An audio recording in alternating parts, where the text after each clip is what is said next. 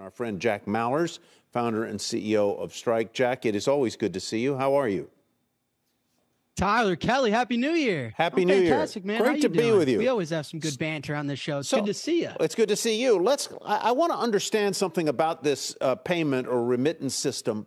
If I am, let's say, a nurse in Denver and I want to send money back to my sibling in Manila, and I use your platform, Strike, do I even know that my money is being transformed into Bitcoin for purposes of the transaction, or do I not? Is it so seamless to me that I don't even know? It's an unbelievable question, Tyler. You don't know. You don't know.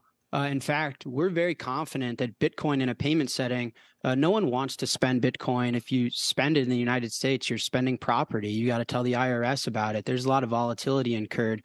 We use Bitcoin similar to how consumers use Visa. When you go buy your latte at Starbucks, did you know exactly that it was routed through certain Visa rails connecting to banks? No, you have dollars on your card and you spent them. And so, no, if you're, I don't know what you just said, if you're in Denver and you want to send money across the border, you got dollars, you enter the bank account, you click send. And we just use technology that gets it there much cheaper and much faster.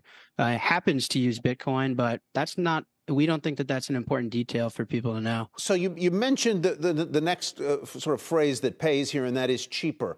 Transferring money across border can be a friction-filled process, to put it mildly, and one where there's a lot of margin. So the question for you is, how do you guys make money on these transactions as you take friction out of the system and as you take margin out of the system? What's your mechanism for profit?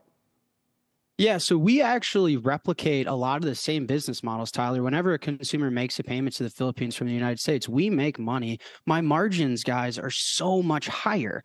Think about like what Swift does, what Visa does. I downloaded it from the internet for free. It's free open source software. The ability to physically settle value across the world, which traditionally implies counterparty risk, capital, float, intermediaries. There's up to 7 intermediaries in Swift. I get all that stuff. It's the equivalent of how, the Netflix Blockbuster story is.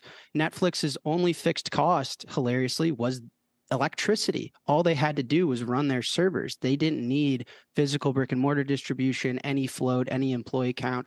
I got my fixed cost to run the free open source software that does a lot of the hard work for me. So the real disruption in here is the Lightning Network and is the Bitcoin technology under the hood. We think it's important to obfuscate that away from a mainstream consumer that's just trying to get money home as fast and as cheap as possible.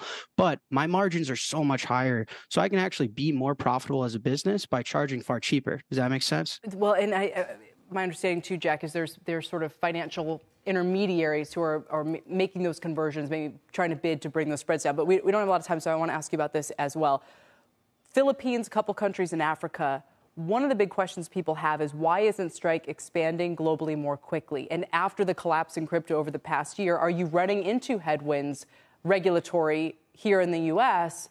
where you don't feel comfortable being able to offer this product widely yet?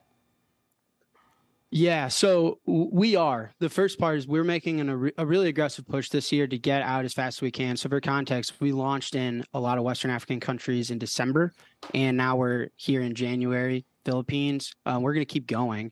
So we're getting better. But also, yeah, of course, it's a friction-filled industry. It's a lot of volatility, a lot of chaos. And so we've had, let me put it this way, Kelly, if I could be in every country in the world tomorrow, I would. I'd click the button. Right. I can't. And so that's known. But we feel super, super, super confident, super opportunistic. I mean, of all the contagion and all the suffering, we're healthy as ever, and we feel good. What are your prospects here in the U.S., do you think?